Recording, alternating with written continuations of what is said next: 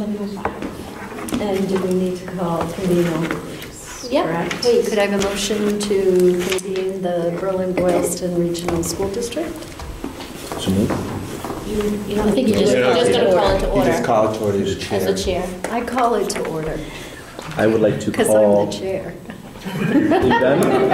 I'd like to call the Boylston School Committee meeting to order. I'd like to call the Berlin School Committee to order. Okay, we're in Let's order. roll. Consent agenda, September 13th, open session minutes. Is there any discussion? Could we have a motion to approve the consent agenda? So moved. Is there a second? Second? Any discussion? All those in favor? Aye. Communications. We did receive a communication from a community member asking some very good questions regarding regionalization. The questions were answered, but it also raised for us the fact that there are additional mechanisms that people could use if they want to get information or provide opinions and thoughts about regionalization, which is going to be an ongoing topic for a bit. That you can also provide information through the school councils, which is a part of their role as well, and the school council would then provide feedback for the superintendent. Are there any petitions and audiences related to items on the agenda? I will make a note that we're going to move the agenda around a little bit. In a couple minutes, we're going to let the teachers go first and share some information. Actually, I shouldn't say first. We're going to go through part of the agenda and then, but we're moving you up in the agenda to an earlier time. Tohoto student member, Grace, do you have a report for us? Sure. So after a successful Spirit Week and homecoming for the high school students, we have begun to plan our annual Prom, which will take place this Thursday. This requires several departments and groups to plan and organize. We will have the music department put on their stag lounge, which consists of live music from the students and teachers, as well as refreshments. We will also have the art classes presenting their painted pumpkins, and the student council will put on the bonfire outside and the haunted hallway indoors. The senior class would like to thank the PTO and all the parents for putting on the wonderful senior breakfast. The National Honor Society would like to thank everyone who donated to the cafe last month in support of Alzheimer's research. The cafe will be continued on the last Friday of each month to support a group in need. The NHS has also been fundraising for breast cancer awareness during the month of October by collecting money at lunch and wearing our pink shirts on Wednesdays. The annual Cape trip was also a big success for AP Bio, AP Chem, AP Literature, Nature of Being, and independent art classes. 38 students attended and all will agree that the trip was nothing but a positive experience. Our fall sports are coming into their last few weeks of their seasons. The field hockey team took the title of undefeated league champions. The girls soccer team came in second in their league. Boys soccer stands at I think now 3-6-4 record, and will have to work hard in the spot for districts. Cross country has also been doing well. Both girls soccer and field hockey will be going to districts. Very good. Thank you, Grace. Yeah, Grace, very thorough. Thank you. So it's Thursday night, Thursday this week, right, the bonfire? I think it's supposed to rain, actually, so I don't know what we're going to do about that. We'll probably keep everything that's going on indoors, and we'll see about the bonfire. But Fingers crossed. yeah. A little bit of rain probably wouldn't be a bad thing, keep it a little under control. I love the thing I saw on social media, to haunted. That was cute. To haunted hallway. Have Thank some you, snow on Grace. Thursday. How about CPAC? Hi, Hi. Hi. I'm Rochelle Fred. I'm Boylston co-president of the CPAC. Just a couple things, because this is my first meeting. We skipped the night before school. We started the new year with a full executive board, which is pretty cool. We haven't had that in a while. It's usually we're kind of juggling roles, and now we can share the wealth. So we had our first meeting in September here at our meeting read, and we want to thank all the staff and teachers and even parents who came and helped out. We have a full schedule of presentations set for the school year, and we're actually excited because we'll be offering some topics that staff and parents have suggested to us, such as the mind, body movement, or brain gym type stuff. So we're glad, and we always want feedback if you have any suggestions. And tomorrow night, we'd like to invite you all to attend a presentation on pandas. Now, it's not as cute as it sounds. It's pediatric autoimmune neuropsychiatric disorders associated with streptococcal infection. So, if you want to know more about that, come by Berlin in the library at 7 o'clock tomorrow night. And that's it. BMS library, right? Yes. The grade school library. Awesome. Thank you. Thank you. Thanks for sharing. Boylston PTO? Hi. Hi, Gail Lonnie, co-chair, Boylston PTO. So I'll give an update by going back to the end of last year and our big Race for Education fundraiser. We met our goal of $20,000 for the playground, and we donated $25,000, which included 4 new pieces of playground equipment, a shade, a buddy bench, and all new mulch. And I believe Principal Thompson gave an update about how the whole playground installation went, and I don't want to repeat myself, but it was just like the cliche, takes a village. We had so many people helping out, from the support of all of you and the selectmen and Principal Thompson and Christine and Matt Doyle, who donated all their time with organizing it, and Matt Doyle's company donating their time and equipment and getting us the mulch at a good price. So it really came together. It was a big relief when it was over.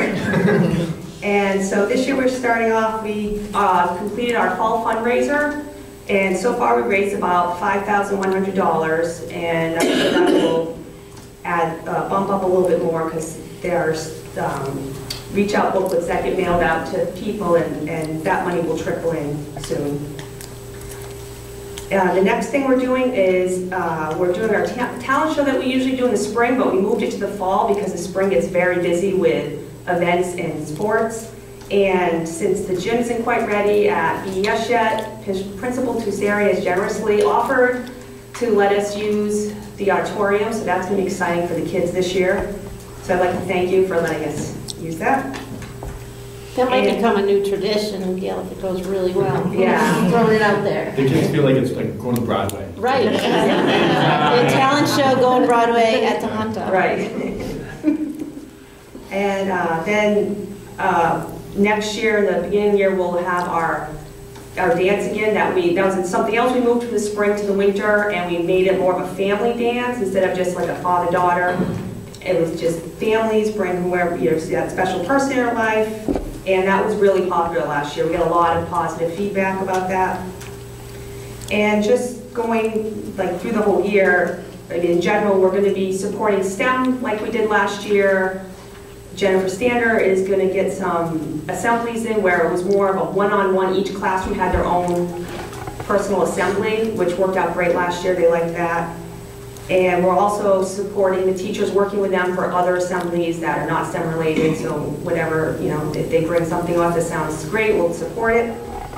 And then we just sprinkle in teacher appreciation things during the year, and we celebrate in May with our National Teacher Appreciation Day. We always do a big thing for them. So that's pretty much it. Thank you, Gail. Thank you. Thanks, Gail. Is there a representative from Link here? Suzanne's not here, but... Is there any updates about?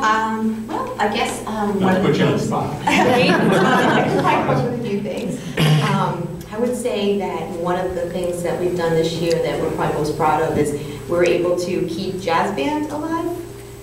So that's a big thing for us. Of course, now I'm nervous, so I'm blanking on... Sorry, Val. Our teacher's name. Mr. Gallant. Yeah, Mr. Gallant. Oh my gosh, I don't know why I did that. But anyway, so we're doing that. We're trying to put more money into our makerspace. We're thinking about not doing science programs this year, but getting the mobile STEM museum into the school for the day. It's just an idea we were throwing about. We made almost, well, about $1,500 in our Sharper Farms event, and got a couple more things coming up, but it's pretty much business as usual. Great. Thank you. So, Your report, or do you want to move? I think I'll do my report afterwards. I think it would be great. I see we have Lisa and Peter here, and I'd like to give them the opportunity to talk about their scores and their progress that they've made. Okay, well, I will, so I'm Lisa Sequeira, and Science Department Chair at Tohoto. And I think you guys, I sent along the whole report to you prior to coming this evening. So the report is a combination of 3 items for the 8th grade science and technology scores for 2016, and the second 3 are for the high school biology for 2016.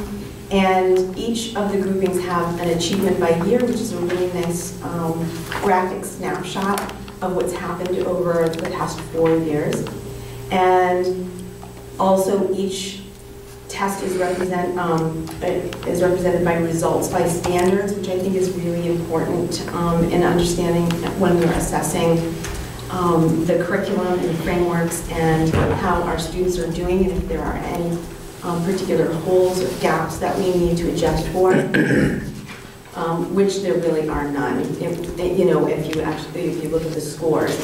And then for planning purposes, we essentially use the test item analysis as a very specific tool to look at each of the test items and reflect on the student's performance on those particular items. And we particularly look at the open response questions and understanding how, because that seems to be where we have to support the students, particularly with a variety of needs. The open response tends to be where the needs are. If you look at all of the information provided by for the 8th grade science and technology scores, they did very, very well. 66% of all students scoring proficient and advanced, whereas our state average was 41%, and that's in that bar graphic. And I think the second set of information, results by standard for the 8th grade, it's this long list of the standards that are tested on the 8th grade. And I think that's really an important document to look at to understand the breadth of the science and technology test in 8th grade.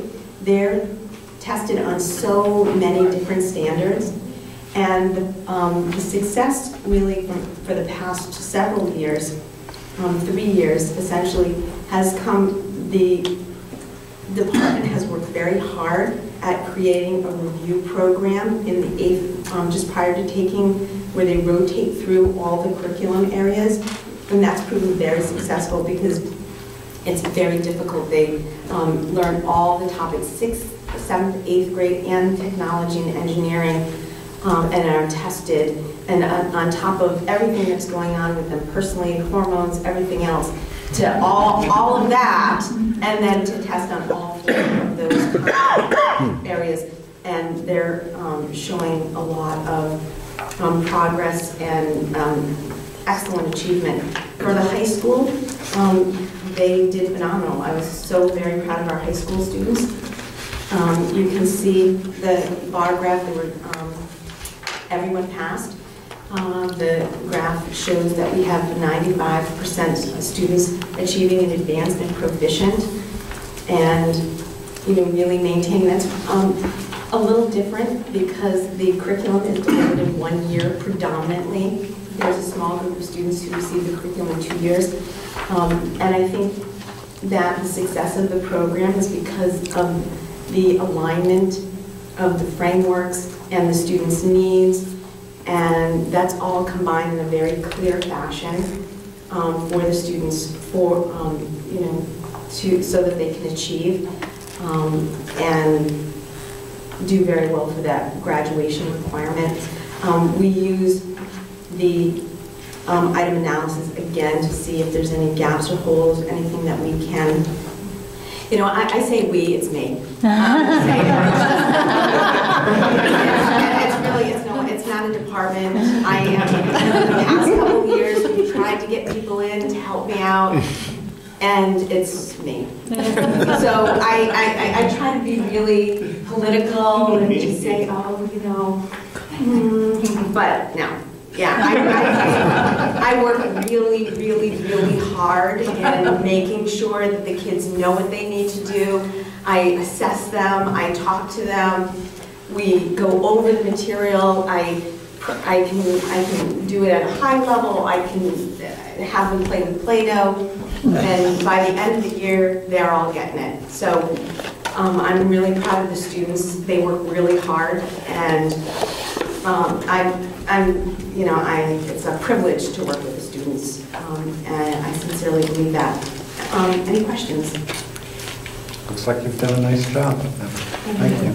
I just want to actually make a comment, is that Lisa has also, we have the new science standards that have come in, and Lisa has done an unbelievable job in working with our elementary staff as well, and I appreciate that. So thank you very much for going well above and beyond in helping the teachers and aligning those new standards, understanding them, and knowing how they're going to be met up here at middle high school, and how we can keep that vertical alignment, because I think that's what we've missed for so long. So I think that's really important work, is the adoption of the new standards, that each grade level has their own standards to work with, and it's the span level standards are gone, and I think it makes it a much more feasible program vertically to work with. And I think it's a little bit, on my part, a little selfish opportunity,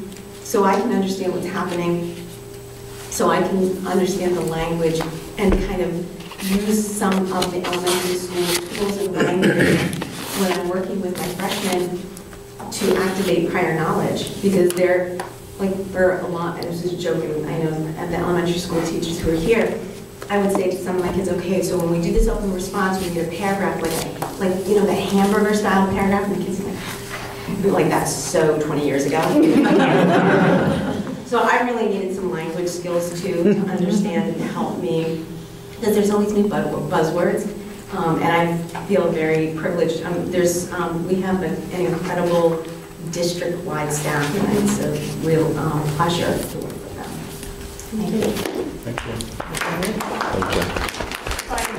If I could just also add a couple of things. I think Lisa jokes about the fact that it's just her, but unlike any one of the other MCAS tests, the science tests are specific to either biology or physics or chemistry, and our students choose to take biology.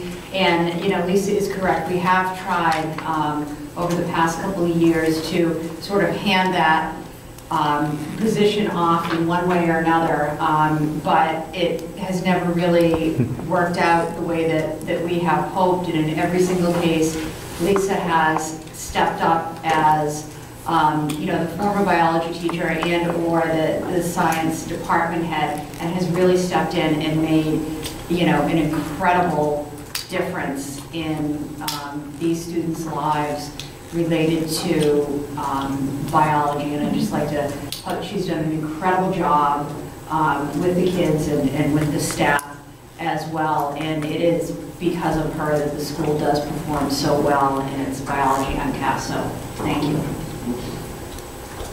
So I get to follow up. Thank you.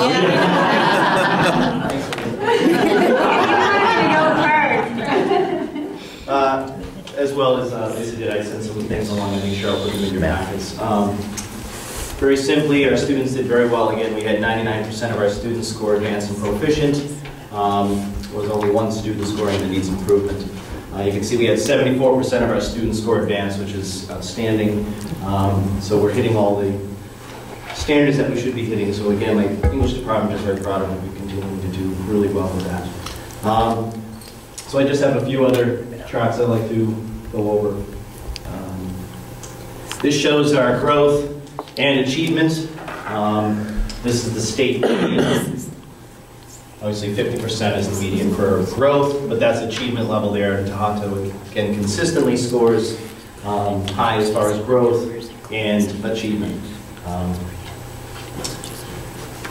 Next one. This is how the 10th grade has done over the last couple of years in MCAS. You can see again, just numbers that I'm real proud of with our English department. Consistently scoring. We have a large portion of our students scoring advanced and consistently near the top of the state with how many of our students are scoring advanced. And the last chart. This is the class history. So the class of, what are these guys, 2018. And this is how they have fared through the years. This last chart here shows how many of our students have moved into the advanced category by 10th grade. So any questions right now? This is MCAS. PARCC is its own animal, and I'll talk about that a little bit. Peter, did somebody else have a question? Between grades 8 and 10, what exactly is happening there? They grow up. Really, there's a lot to be said about that. It's in 8th grade is a weird year for people. You think about psychologically what's going on with them. How important is standardized testing to them? They get a lot of standardized testing throughout their lives. So at 13, 14 years old, it's not going to count for anything, right? 10th grade is when it becomes the reality of graduation requirement. And that does factor in. When they suddenly start to hear that, I could see their change in attitude about it when I start to talk about it and show, hey, look, you don't pass this, you don't get your diploma, this is what you have to do. This is, and there is that happens. Plus, it's just their maturity. As far as their ability to read well and write well, all these things, it just comes into play. If you went to other school districts, would you see that same kind of leap from 8th grade to 10? I don't know, I haven't studied other school districts in that sense. I could if you want me to, I'd rather not. I barely have enough time as it is now. Yeah, no, not necessarily. I don't know the answer to Curious. that. Yeah. I do know, if you look at, I put together a chart a couple of years ago looking at state numbers. The state numbers have been increasing. Like, if you look at the first chart I pulled up, I think it's the state's now at 92% advanced and proficient. For about 5 or 6 years ago, that was not the case. I remember in 2008, we made a big jump with the amount of our students scoring advanced, and we've remained at that level since 2008. And the state has been slowly catching up. But I don't know the answer to that as far as how other districts fare in that jump from 8th grade to 10th grade. Peter, if I could jump in. These scores are always, I'm always astounded by the English scores, the language arts scores. And this is wonderful representation of what happens in 10th grade. I think what is really important, indicative of what happens at Tohoto, is that kind of organic data that we collect from the students once they graduate, and hearing how so often I hear from students that return saying, we were so prepared, we were so well prepared, kids don't know how to write, we blew everything out of the water. Our students feel a step ahead of the game when they enter college.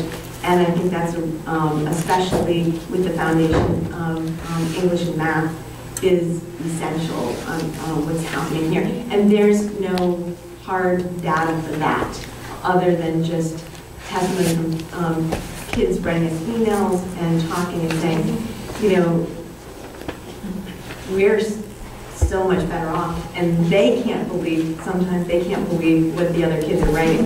Kind of like, ah! You know? I think that's important. Thank you. PARCC data. So Nadine and Diane, you can help me out on this one. There's not a lot that we can get our hands on at this point in time. Specifically, the data that's missing is how we fare as a grade, how 8th grade fares on each one of the standards. They don't have any of that available yet. And that's really, I think, the most important. I can get a student report for each student individually and see how they did in the 3 writing sections and the 2 reading sections. But again, where it matches up for each standard, they don't have that type of information yet. With MCAS, they do. The data that's available for MCAS is endless. You can spend hours and hours and hours just finding different reports, breaking it down. How did each student do on this particular question, which matches up with this particular standard?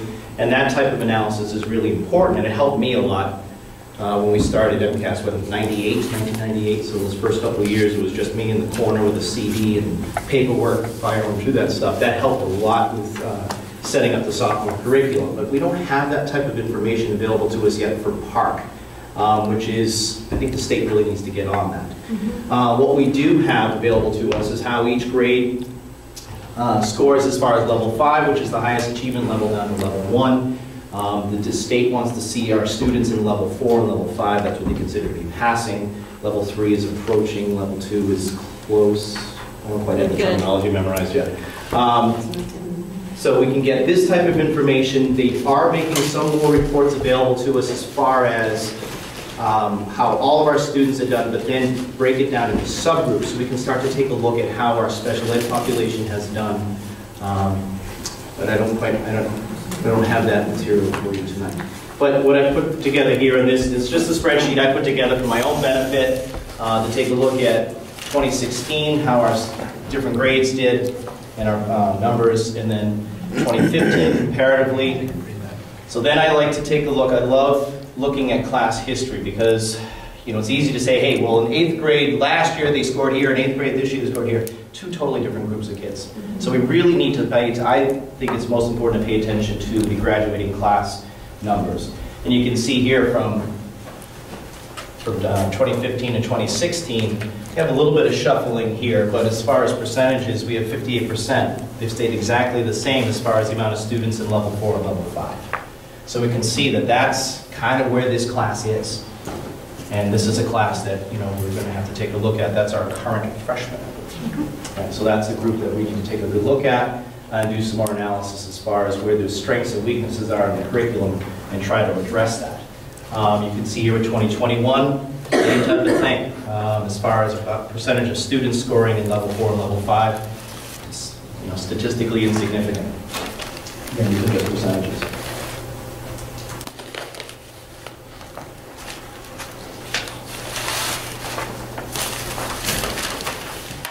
Class of 2022, we can see the same thing. There was a little bit of a jump.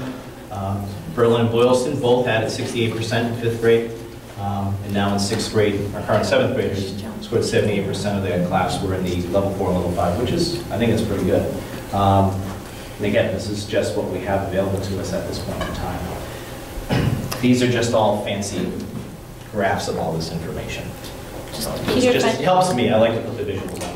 One of the questions I know, like Tom, you had asked at our last school committee meeting was, you know, where are we seeing the difference in growth? But right there, in regards to having the 6th grade regionalized up here,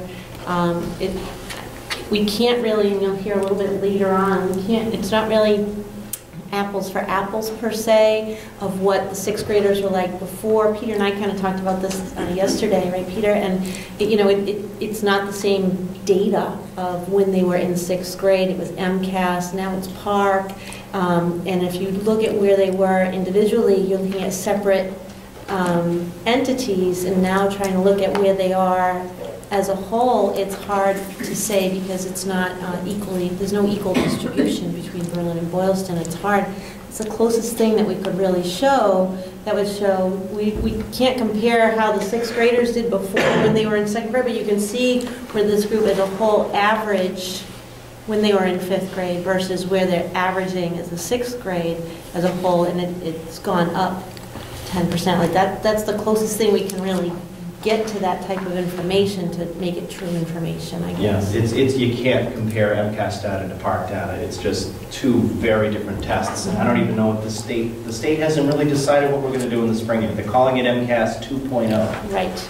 And from Bill Whitehead and Alexis Maynard and I took a course this past summer, right? Was it this summer? Yeah. On MCAS 2.0, and it was put together just to try to figure out what the state's going to do. The state doesn't really know yet. They think it's going to be like PARCC, but just with the new name so people aren't scared of it. That's the way I look at it too. Really, It's let's gonna just be on change the the name, it's a computer. semantic game. It will be computerized, just like Park was. It'll be the It's same made by the types of same questions, company, same same type type of of questions as Park. It just has a different label so that the hype kind of slows down. When you say that they haven't broken this into different topics yet, do you mean like in the spring, when they do the new park, a new MCAS, sorry? What Peter's talking Or- about is, I think what you're referring to is like in regards to the MCAS data, what we could do is, we could Right. look at the question and we could say, that standard, boy, we need to Right. reteach that standard as a classroom whole, or Right. this group of students didn't understand this particular standard. With Park, we're just getting an overall score of the student. We're Right. not getting an actual, this standard we were weak, this standard we were strong. We just know within this area of literacy where we score. But it's not a full, it's not the individual standards. So you're going to get that data for this past testing cycle at all, or something we have no hope idea. they do? We're still waiting to hear from the department what they're going to give us. This is what we Oh. get from the Department of Education and what they put on our, what we call our security portal, so that, and Peter and the department heads, I think, Lisa, you do, Yeah, right, have yeah. access to the actual security portal, so they can pull up the confidential information about individual students. I mean, But there Park there hasn't is given us that. a great amount of information for MCAS in very little time. I was just doing some digging on the state website, and I just happened to come across this Excel spreadsheet that they have put together. You have to download it, it's a gigantic file, but I can call up Berlin Boylston, and it will break down for us how we've done grades 6 through 8 as a whole, and that's it. And then you can break it down by subgroups. You can take a look at the subgroups, again, will be male, female, Right. races and things like that. So you get a little bit of information, but that's still not showing us where we are on the standards. And again, I can call up the student roster, where I can take a look at every single individual student. Obviously, I can't show that here. But every single student, and it will show us, again, there are three writing categories and 2 reading categories, but there's no further breakdown from that. Again, with MCAS, I can look at each individual question. They have a link to the actual test with the question, with the standard that's linked to it, how the student answered, how we fared as a school. Okay, for every single question, where we ranked in comparison to the rest of the state on this particular question. Really valuable information. Hey, where's our weaknesses? Where's our strengths? We got to shore this up. We're doing really well here. None of that's available to us for Park.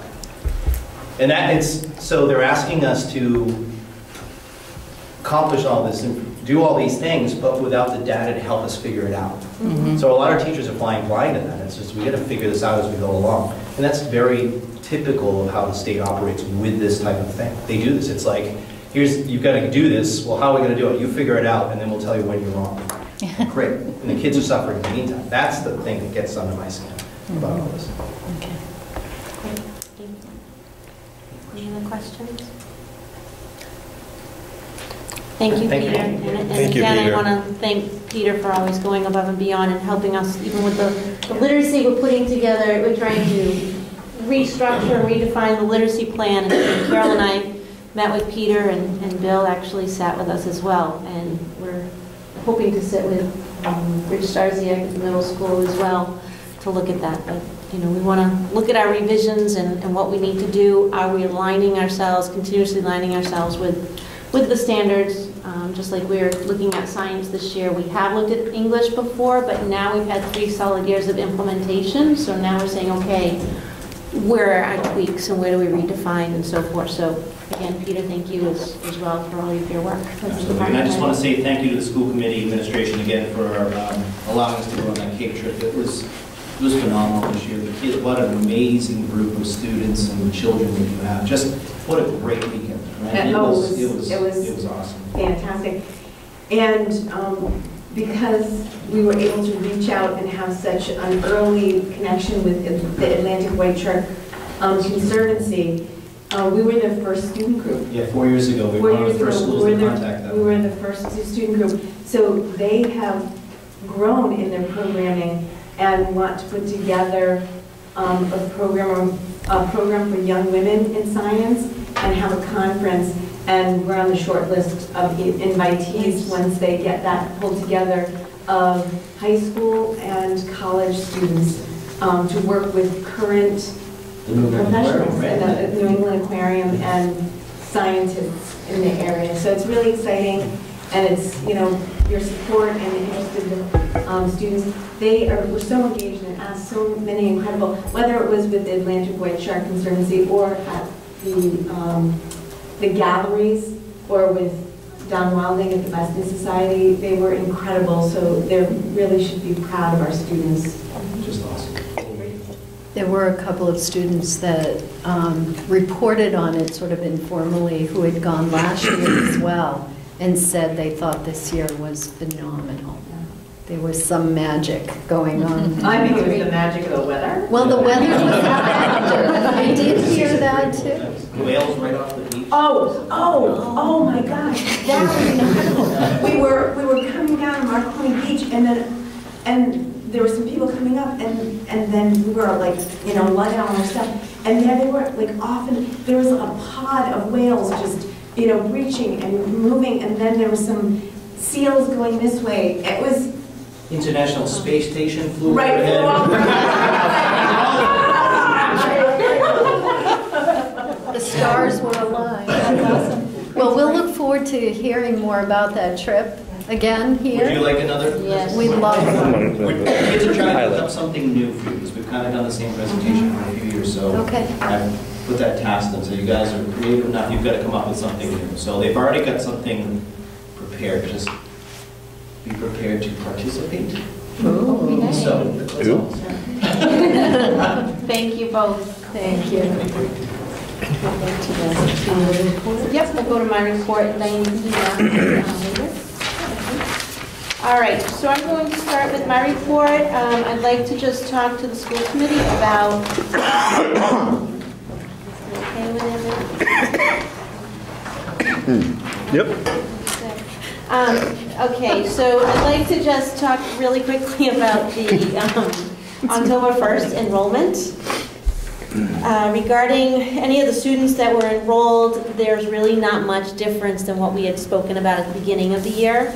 Just very quickly, the couple of differences were Berlin Memorial has one less student in grade 2 and one more student in grade 3. Other than that, they're right on the status quo.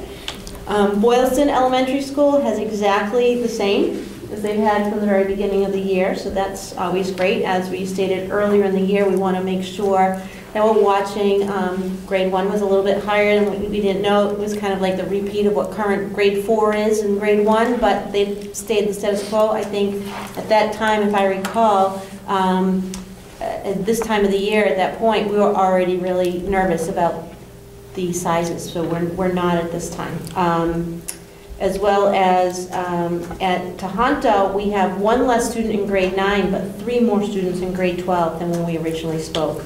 So that's it. Our school choice numbers, one of the things that we do have to think about as we're planning is in grade 12, you have a high number of school choice students.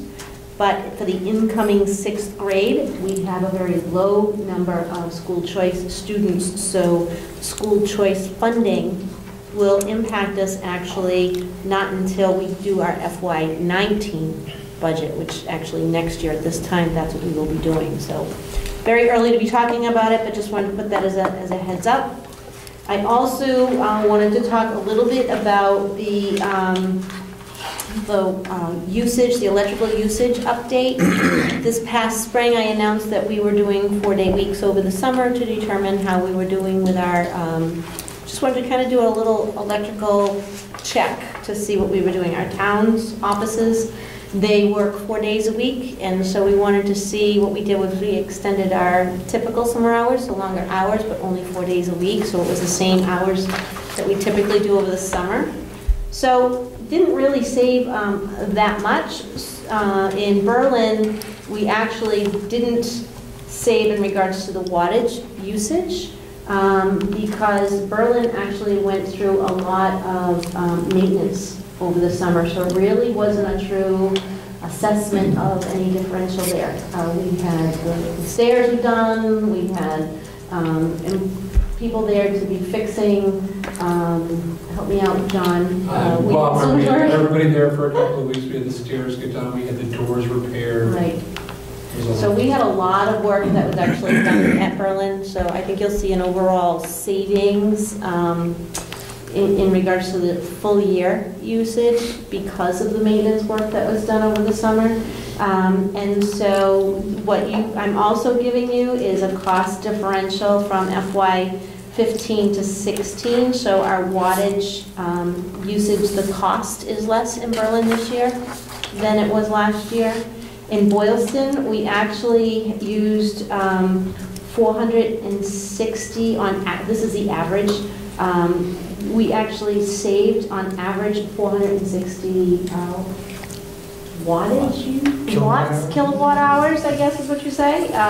So we saved that in the course of July and August of this summer. So that was a huge savings in regards to the kilowatt hours. However, our cost for our electrical use has gone up this year from last year. So you don't see as much of a cost savings, but imagine if we didn't save that wattage kilowatt hours, what it would have cost you. So it was still some savings. At Tohoto, we saved a little bit of kilowatt hours on average. This is not the total hours, but it was the average per day.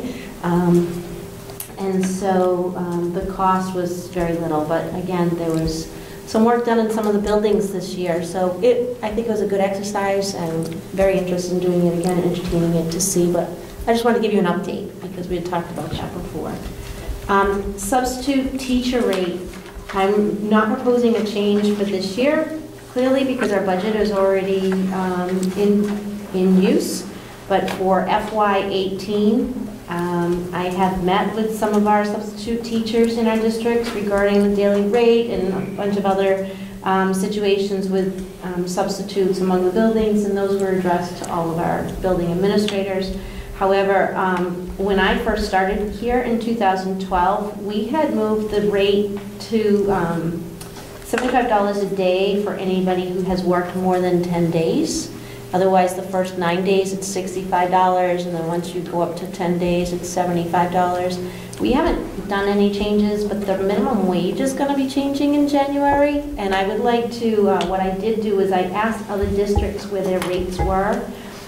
They ranged anywhere from $70 to $95 to $100 a day. So we are within the range of $75 a day, but I would like to increase that to $80 a day as a flat rate, not whether you've worked 1 to 9 days and then 10 days and then it rolls over. The majority of our subs are here already getting the 75. So I would just, it's not a big increase, but I would like to increase that rate to $80 a day. Now, I could do one of two things. I could put that on a future agenda item where you vote on it, but if you're comfortable with it, then you could vote on it this evening. But it would be in effect next year. In effect for FY18, so we can do our budget planning process with the anticipation that it's the additional cost per day. I would be willing to act on it Okay. tonight. I'd be willing to make a motion that we do that.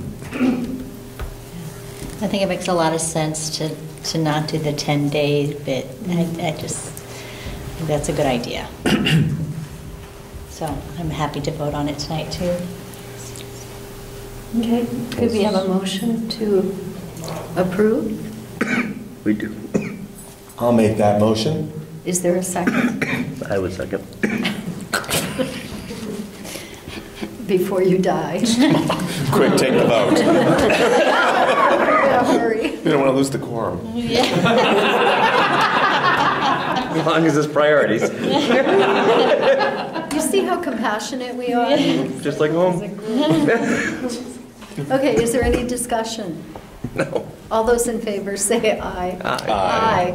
Okay. Got through. Okay, you're all set now, Matt. You guys are awesome. All right, next, thank you very much, I appreciate that. CopSync, I wanted to give you an update. CopSync is actually a 911 safety platform, and we have been working very closely with the Berlin Police Department and the Boylston Police Department as well in identifying a safety protocol that we can have in our district where the police would also have access So let's say we have an intruder that would come into the school. We can use it on our devices, on our computers, and our cell phones, our laptops, our iPads, our Chromebooks, all that good fancy terminology that I listen to. Yeah, we got covered. I look over at Paul. So we could have the access on our devices. We can actually set it off to state that there's an intruder and alarm. It would instantly go to the police department. And then we can follow that up with a message. So all the employees, all the teachers and so forth, they can be in their classrooms, and on the screen, it can just show up on the screen, and they'll know immediately, because whoever's doing it could say is going into the blue wing or is going into second grade wing or whatever. And so now the police also will know exactly where that person is. Also, it can be for anything, like any kind of a 911 safety. It doesn't necessarily have to be that. That's just an example. Say we have somebody that's going into cardiac arrest, we can notify it right away, it triggers, and then it will come. It also allows monitors, so the police can also have monitor devices. So this is a grant, so I just wanted to let you know Carol has worked very closely also with the chief and with Marty McNamara, the chief in Berlin. He's the one who wrote the grant, right? Wrote the grant for Berlin? Yep.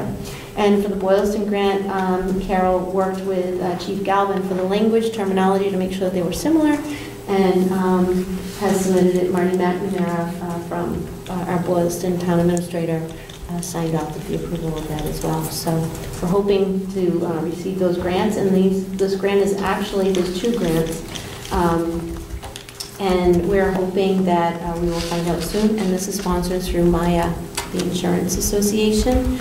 So we can get the coverage to the municipalities, but not at the region for the school. So the region will pay for their portion of that,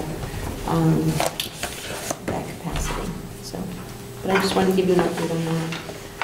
Flashing lights at Tohoto. I just want to publicly thank Mass DOT for providing us with those blinking lights. I don't think we had an opportunity to say that publicly, but you also have a copy of a letter that I sent to Barry Lorian, who's the district operations engineer for Mass DOT, thanking him on behalf of the district for getting that resolved.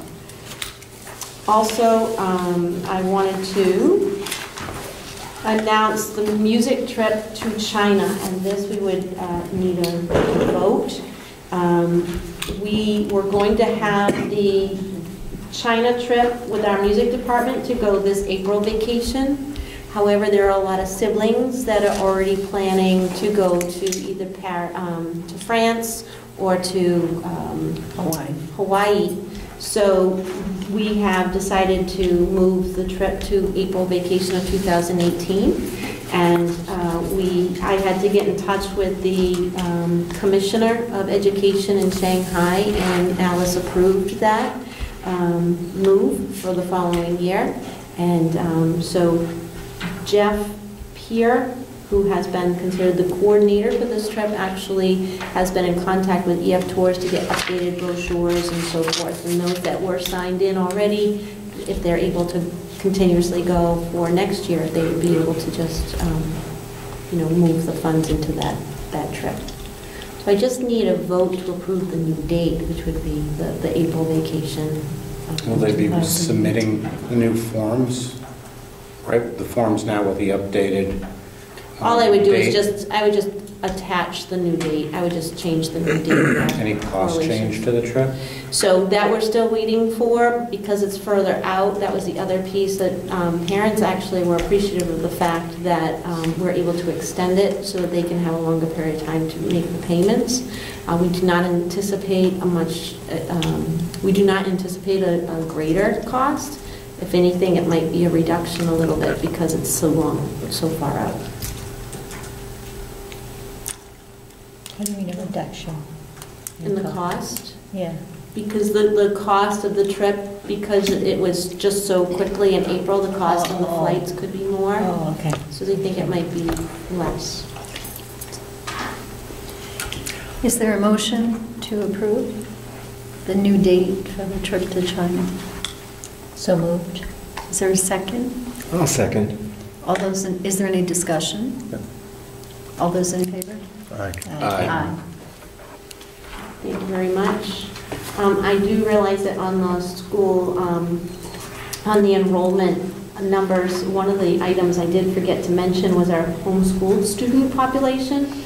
We currently have 8 students at Berlin Memorial that would have attended Berlin Memorial that are homeschooled, 7 at Boylston Elementary School and 17 at Tohoto, which is a total of 32 students.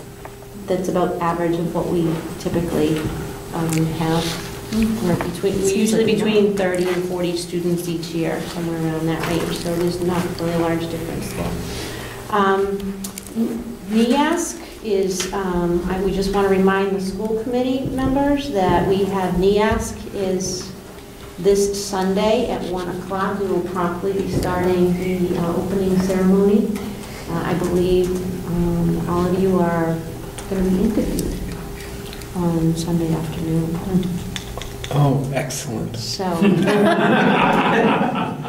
and I'm not sure if school committee got a copy of the NEASC reports. Not yet. They're not for. They're not. No. Okay. Well, we'll So see you Sunday. We will not We will receive not the receive them until after the findings. Okay. Okay. Well, looking forward to Sunday. I bet. Regionalization and turnover rate. Tom, I believe you had asked if I could get that information on the data. I have been asking, I did email and ask Tom Scott, the executive director from MASS, and he actually stated that he wouldn't know how he could find that information in regards to regionalization versus not regionalization, if that would be a determining factor. So he did send me an email back, and I can forward it to the committee members in regards to what his response was. And basically, his response was saying that it's not so much about the turnover that would really help factor your question about regionalization, but more about the quality of how your staff member feel valued of regionalization versus not regionalization. He said I would focus more on those types of qualities of how your staff feel valued more than and appreciated more than, that's as a whole general, I guess, is what he's saying. Not necessarily whether it's regionalized or not regionalized, but it's more about the culture. Because my understanding of the conversation, as I recall, is the assumption was being pushed forward that in a regionalized environment, we would have less turnover rate than in a non. So he's saying that there isn't really the He data said he to wouldn't back even look that at up. that as a correlation at all. He Okay. would just say more or less just the culture of the environment is. and- Regardless if it's regional or not, Right. it's more of a Yep. culture of the work environment. Right. Okay. Yep, that's what he basically stated. Thank you. But You are. just to clarify, this isn't in conjunction with turnover rate at the superintendent level? Yes, no? It It just was overall. general turnover Just rate of overall. staff, right? There was a general assumption, right, that was put forward at the last time Yeah, that it we was. were discussing, that there was higher because we weren't regionalized than if we were regionalized.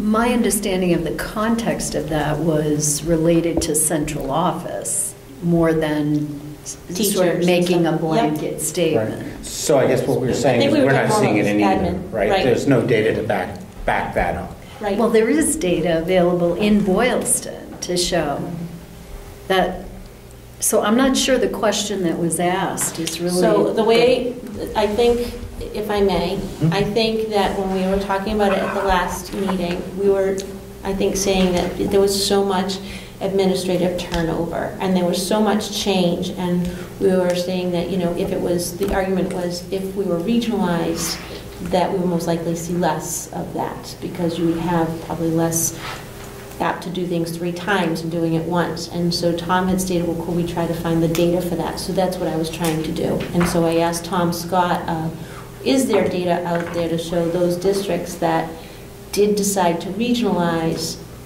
prior to regionalization, where they had to do so many at once, was there higher turnover than once they were regionalized, was there less turnover? And he said, it's not so much that you would see the turnover, the culture, and it's more about the respect, and it's more about, so it doesn't matter if it's regionalized or not, it's about the actual culture and how people feel valued as individuals. But I think a big piece of the argument that we have been discussing was the turnover at central office, specifically related to having 3 different districts and That's been our experience here, right? Right. Yep. So I don't think this says that isn't real. Do you know what I mean? It's not saying that that isn't real and it didn't happen, but if you were regionalized, would it have changed? So we were looking for external data that would say, in other regions or other districts where it was regional and not, was there a correlation between regionalization having an impact on turnover? And what we're saying is that the data isn't there for that. So it's other factors. But I still don't think we're getting at the right issue. If you looked at other districts where they have 3 separate districts, and what has their turnover rate been historically versus a fully regionalized? That's a different question than just saying, does regionalization reduce turnover? I think the issue here was that we have multiple districts. I still don't think we have data that backs that up. But I don't think there's data that doesn't back it up. I think there's just no data. Right, so we can't make the assumption that that was the reason for turnover, is what we're saying, because there isn't data to back that up. You're looking for correlations outside just our one instance. Yes, but there could have been other conditions causing it here too. That's what the data was kind of was helping back up that argument, because I'd read other things that had alluded to that also. But what we're trying to do is look for data, facts that would back that up. Right, and I agree with you. There are multiple factors, Right. I'm sure, that played a role in every one. I just worry that the question that was asked may be broader than what you were really looking at, because I don't think we're proposing that regionalization in and of itself reduces turnover.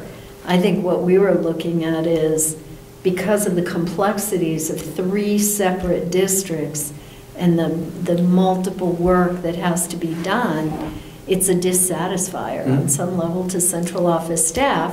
Therefore, in our case, there's been more turnover. But it's not the only dissatisfier that could cause it. That's what that analysis has shown. Right? We can't draw the straight line because we weren't regionalized. I don't know, because we didn't ask that caused question. That. But we are regionalized anyway, partially, right? Right.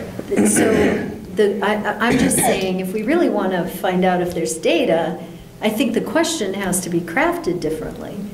I think it has to be crafted at, are there other districts like us where there are 3 districts and all the resulting confusion? And you could try to go after that data. I think what we have so far says that that's not the only reason that causes it in those instances. I'm not sure we have data that supports that either. No, I don't think so either. Could I ask, and I don't know if it's something we could look at, but like if part-time positions have a greater turnover rate than full-time positions, because that's another piece that we were talking about the last time, because the elementary specialists, does that have higher turnover because, again, because it's part-time, we get folks that, again, we have trouble filling positions as we speak, so is that another piece that we could potentially, because I would think that you certainly could show that there probably is plenty of data in that part-time positions tend to have a higher turnover rate than full-time positions, and by not regionalizing our district, that would be an impact, because we have positions that would be either full-time or certainly closer to full-time if we were regionalized K-12. Good point, Paul, thank you. And then just 2 more quick things that I wanted to give you in my report is on communication. I just wanted to state that we had a very successful Boylston Men's Breakfast, and we were able to speak about the district and some of the work that's been accomplished in our buildings regarding the facilities.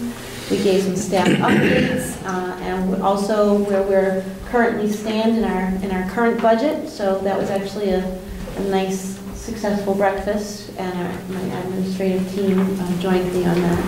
Also, we had 2 coffee chats in our communities, and at one coffee chat, we spoke a lot about the website, and we were able to pull up the new website in my office, and we could navigate some of their questions and go through it. So it was an interactive coffee breakfast, coffee chat. That was fun. And at our other one, the biggest discussion that we really had was the topic of regionalization. And one question that did come up was, how can we get the school committee to move to the next step? They feel that school committee's been stuck looking at a lot of this stuff, but how can school committee get to, and what is that next step, and how can they get there? And so my recommendation was to maybe have the parents speak to the school councils, speak to the school PTOs, and maybe as one voice, a PTO or one, talk about those pros and cons, and write a letter of, your expectation or what you would desire for school committee to do. And so I said, I think the school committee would appreciate hearing the parent voice, either through the PTO rather than individual emails, because you'll get everybody's opinion and it'll confuse you. But if you have your PTOs or link or school councils to give you a letter to the state, because what we heard a lot in Berlin was actually parents just saying, just whether it happens or it doesn't happen, a regionalization, that's not the point. At this point, they want to see you start to move forward to that next step. Get those committees or get those discussions happening so that they can move forward to make this topic either come to fruition or put it away. So that was the big piece. And then one last announcement on mine is every year I am able, through the Massachusetts Association of School Superintendents, I'm able to award a superintendent's award to a graduating senior, a future graduating senior. And this year, the candidate is Jackson Danis, has received the superintendent's award. So we gave him that yesterday at lunchtime in front of his peers. So he was quite thrilled with that award. So that's the end of my report, and I will now go to Bob. Okay. So I have a couple of items on the agenda. First, I'll go in order as how it was listed on what was sent out. I think the first was the French River is a collaborative oil bid. So we participate in a collaborative with other members of schools in Massabit Valley. And we go in together for multiple things, but in this case to get better pricing on oil. And so we just had the bid. I was at the bid opening, and the winning price. The winning company was Peterson Oil this year. The winning price was bid by Petroleum Traders, $1.839, so $1.84 about per gallon. That compares to our current pricing of $1.74, 1.7395. Last year was FY16 was 228, actually 2.2799. So pricing is pretty close to last year, or the current year, which is still very low. And this will be applicable to Berlin and Tohoto. Boylston is not part of the collaborative. Obviously, they've purchased separately. They actually don't have oil anyway. So that's our pricing. One other thing related to that, I think I'll actually save the budget timeline for last, since the other item I had is the wood pellet boiler update. At about 4 or 3:30 today, we finally received the email from the state that we have a final contract document, 41 pages long, 3 pages of it. So I don't think our work is done yet. I mentioned that, so they're funding about $252,000 out of the 310 or so. I don't have the exact numbers right in front of me, but they're funding a vast proportion of this. They want to protect their investment. I think I mentioned this last meeting, and they have provisions in there over over the first 5 years where they can claw back their investment if we don't use the wood pellet boiler, and there's certain usage ratios we need to maintain. It's designed and set up to exceed those usage percentages.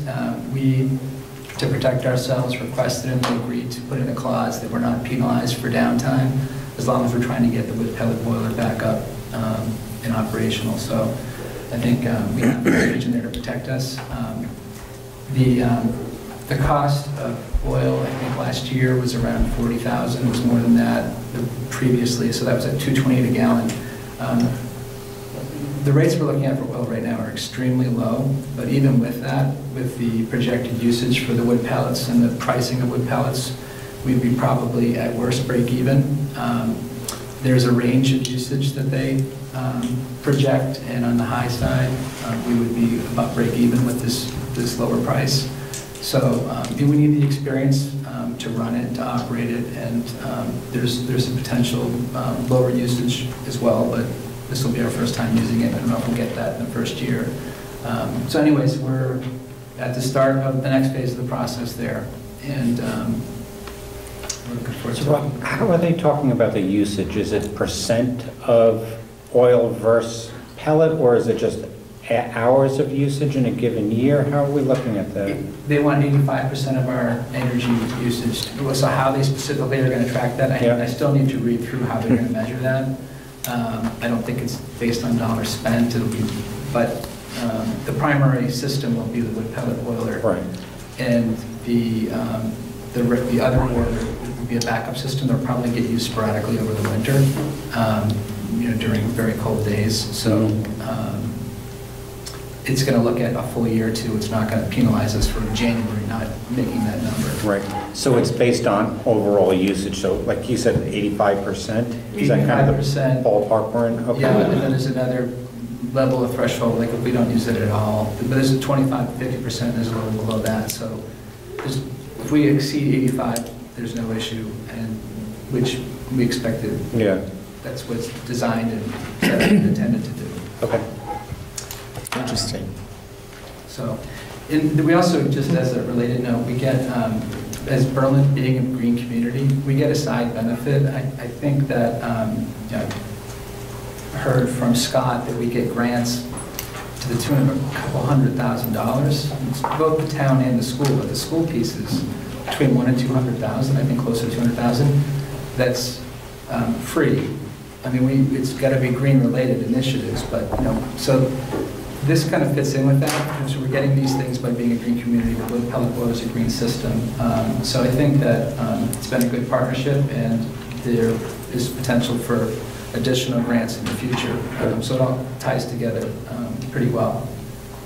So that's my update on the wood pellet boiler. Yeah. Thank you. So when are we talking installation time for it all, or? We're going to call the contractor with the, so you might recall we asked for approval to get contingent acceptance of the bid based on us getting the cost share, which we did. So yeah. We have the winning bidder.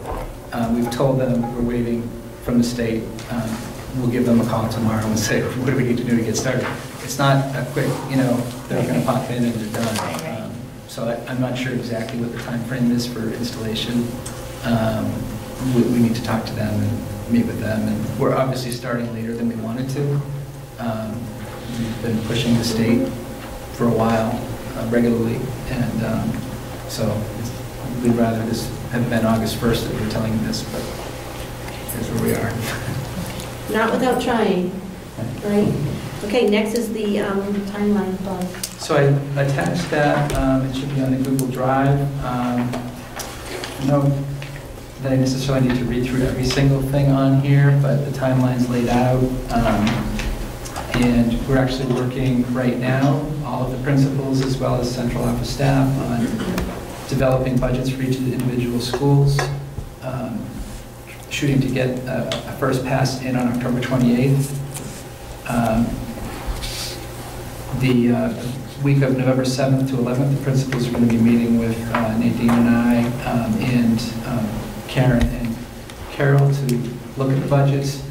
we're trying to keep incremental proposals outside the initial first pass, so not kind of throw things in there and have to pull out, but kind of hold them out and kind of look at running the same operation for the most part, or be able to explain something. This might be things that have already changed that we can factor in that we know about, but for the most part, keep things similar and see where things shake out dollar-wise, and then look at proposals that the principals have or other central office staff members have, and determine how much of that we can afford. And then we get into December, where we'll be meeting with you to look at where we are.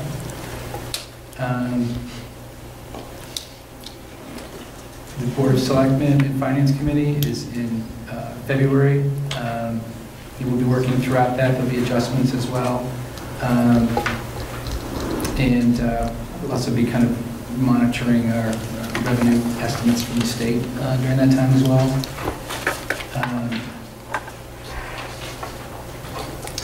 While working towards the goal of the public hearings in February with the region, Berlin Memorial, Boylston, and we'll have a final budget presentation at the April 4th Tri-School Committee meeting and the town meeting on Monday, May 1st, excuse me. And just for clarity, where Bob has the month of March and this is final budget developed in preparation for a vote at April 4th, just to keep everybody just to keep everybody informed, that is the final vote that we would do if we needed to make any adjustments for the May meeting, but you actually have one the following week, which is that, I think it's March 7th, and we'll actually do a vote there. We usually do one right after the public budget hearing. So that March 7th, there's one, but the April 4th one allows us that opportunity if we want to make any recommendations. Okay. Just confuse you. I was looking, for some reason, I didn't have February 27th on my calendar. I think we changed the date. I think we did at the very beginning, yeah. To arrive at this date. Okay. All right, thank you, Bob. Next year, Carol? Sure. So in your package, you have my report from after investigating the Efficiency Regionalization Grant Program. I had a chance to speak to Pam Coker of the DOR, who oversees the grant. And basically, I think the two key pieces of the grant are what you shared with me is the purpose of the grant, what we can use the funding for if we do decide to go forward, and also the idea that we need to have the town stakeholders involved in the grant process and regionalization going forward. This is a process grant. It's not a closing grant that we've had experiences with in the past. So there are two timelines for these grants. They're the first round, the window opened October 15th, and it closes, we have to send the grant by November 1st, so that's awfully tight. So I would propose at this time, if we're going to go forward, to wait till round 2. We send the grant in by February 1st. That's the deadline. However, that being said, I would probably respectfully ask for your guidance on whether or not to go forward with this grant and to consider where you're at as a committee, I guess at this point, and then how to proceed with getting stakeholders involved, because we probably need to do that before we send the grant in. So when is our next meeting? Because this one's going into tomorrow at this point. Right. Right. Good question. Our next meeting is November 15th. So do we want to put that as a topic as well? It would have to be. Yeah. Well, I think too, at November, I think is when Lori would be appointing the subcommittee at that next November meeting anyway. Mm-hmm. That was the discussion at the last school committee meeting. Mm-hmm. So that would probably be a good time of a topic to say, if you're going to do that subcommittee, who would you want to invite, and then maybe discuss the purpose of this grant with that committee. Yeah. So we'll put that, Deborah, could you put that, this CCC grant as a topic for a future agenda item? We'll go in the discussion section of the school committee business items. Thank you, Carol. Yes, thank you, Carol. Next is John.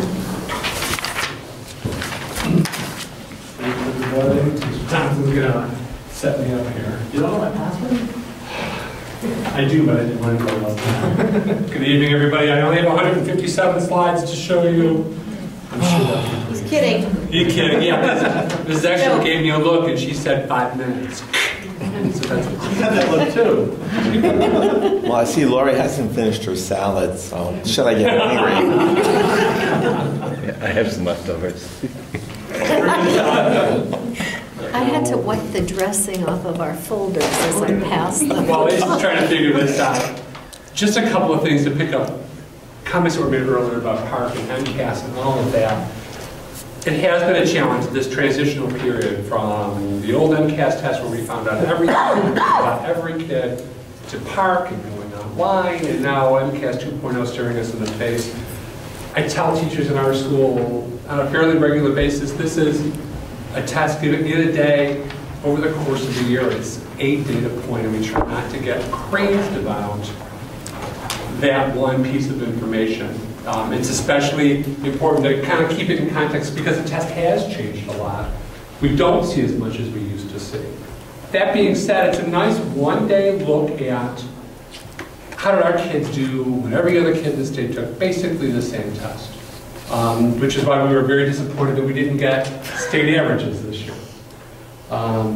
So that's what it is. I'll give you a very quick overview of how Berlin Memorial School students did on their PARCC and MCAS test. Mostly good. I'm very excited. And I will say this, and I will say this in front of my good friend Mrs. Julius over there. Teachers just did a tremendous job getting kids ready. They don't teach to the test, but they teach to prepare for any test. And I think that shows. So you can see here, the blue line is the state average that they don't give us anymore.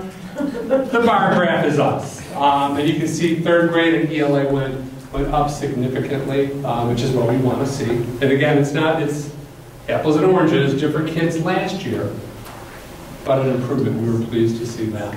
The same thing is true in math. Math is a huge improvement for us, one of the best scores we've ever had. And I think part of that, just to kind of give a little credit where credit is due, now that the new Envisions 2.0 math program has kind of been adopted, I think we're seeing the benefits of that here.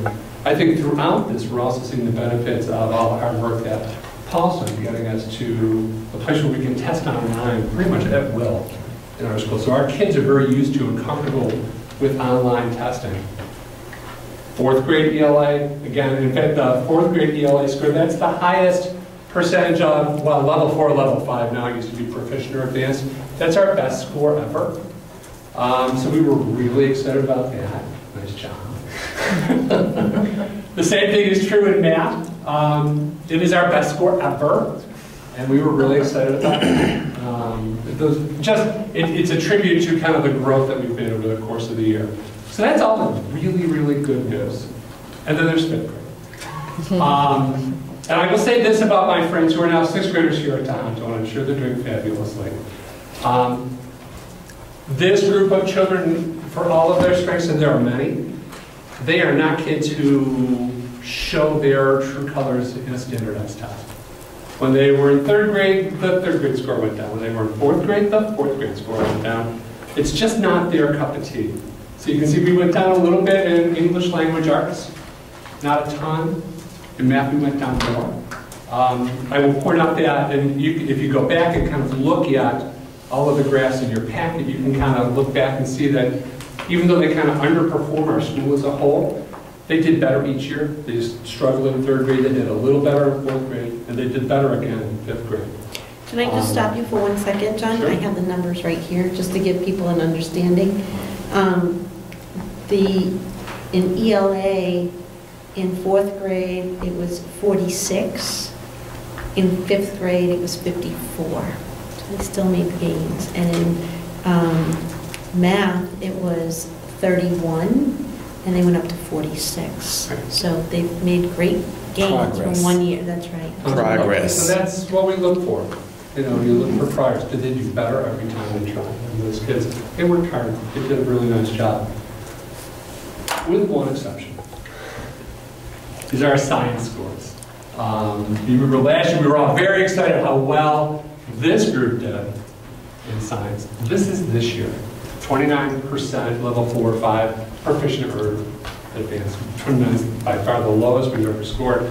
And when I got them, I had that kind of sick, panicky feeling you get when you think this is a really, really bad thing. And we'll talk more as we go through, talk about things that we're doing to kind of address this. I will share this, just for the sake of brevity, I will share one fact with you. As we kind of dug into the 5th grade MCAT score, where we got a ton more information, there were 2 things I think you should be aware of. One is that 40% of the class missed proficient level 4 by 1 or 2 points in a 56-point test. So there was a lot of that. And the other thing that we've noticed, and we've already talked a little bit about, is they struggled in the open response questions, which I thought was a little unusual, only because traditionally the writing for our school is done fairly well. 5th grade science is the one thing where you can kind of dig in, and I'll give you an example of a couple of the questions the kids struggled with. There was a picture of 3 simple machines, a wedge and a pulley and a teeter-totter, and then the 4th picture was of a can opener. And they were asked, which of these is a complex machine? And more than half of them chose the pulley, because they didn't think the can opener was a machine. Because they'd never seen that model. You know, it was little silly things like that. One of the pictures was, it was a crane with an electromagnet holding iron over a railroad car. And they were asked, how would the engineer get the metal that was being held up by the electromagnet into the train car? Half of the kids thought that somehow the train car would become magnetic and pull the iron down. So those are the kinds of things we're going to have to kind of work on with our science program. And we will talk more about kind of some of the things we're doing in enrichment and in our writing program to help them be a little more successful. That all being said, this is the most exciting part for our school, is that we went back and looked at our growth scores for Berlin. This is a score, it's how much do kids do better than kids just like them from year to year. And you can see that for the last 3 years, we'll be conservative. Their growth scores have increased every year to the point where now this most current group, even with passing those 5th grade scores, they're in the 63rd percentile for language, English language arts, and the 57th percentile for math, which is a big improvement over where they've been over the last few years. And we put this one in just because Mr. Thompson and I tried to do the same kind of report. We looked at each of the 4 grades, 4th grade English language arts, 4th grade math. And you can see again, a lot of progress for kids in terms of how they're growing compared to their peers. So that's Berlin. Anybody questions? Under 5 minutes. Thanks, John. Do you have anything else on your report that you wanted to? I think the only thing that I would want everybody to know is that we think that we have finally identified a special education teacher. That has been a huge struggle, and Karen and Mrs. Exler have been really helpful kind of getting us through that process. So fingers crossed. Thank you. Ace? While I move the slideshow over, I'll get started on there's a few things on my report. I'm happy to say we have a PE teacher. It was a long, long journey, but we found her. Her name's Michelle Bowen. She comes to us from New York. Just recently moved, and she's already in the school. She's already been teaching the kids and taking them outside. I'll get to that in a little bit. And she's just been a wonderful addition. While I'm talking about staffing, since I initially filed my report, I have another update. We do have a resignation. Sarah Richards, our music teacher, has made a decision for her family. Her husband owns a business down in the Cape, and so he's been traveling. They have a young child. It's been, it's been a real tough year for them. They were able to buy a house closer to his office. Her last day is going to be November 18th. So we have posted that position. I'm in the process of pulling together a search committee, and I'm hopeful to get a parent or two on that committee as well. It's a really, important, a very visible position, and I'm optimistic it's a full-time position, and I'm optimistic that we're going to fill that with the right candidate. I told you I'd come back to the PE. The gym is still a work in progress. I like to come in the morning, get my coffee, and go take a walk down there every day. They love seeing me. So we've seen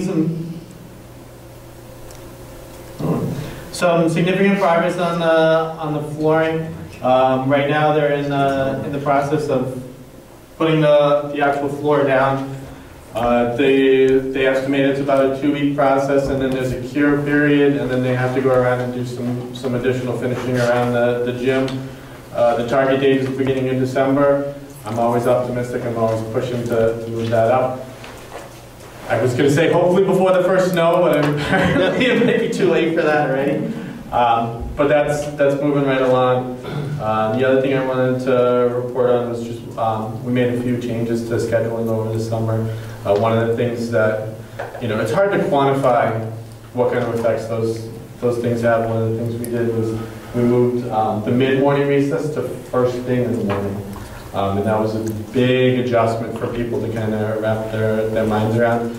I want to share that since we did that, the tardies for the first month of school dropped 25% from the previous years, from the previous September. So I feel like if nothing else, that's a quantifiable thing that you can kind of wrap your teeth around, and shows that it's helping.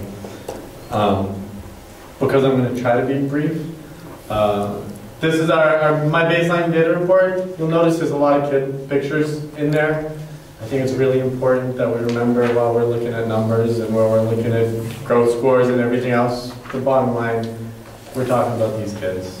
It's really easy and it's dangerous to marginalize them and to just put them as numbers. So you'll see them throughout the report.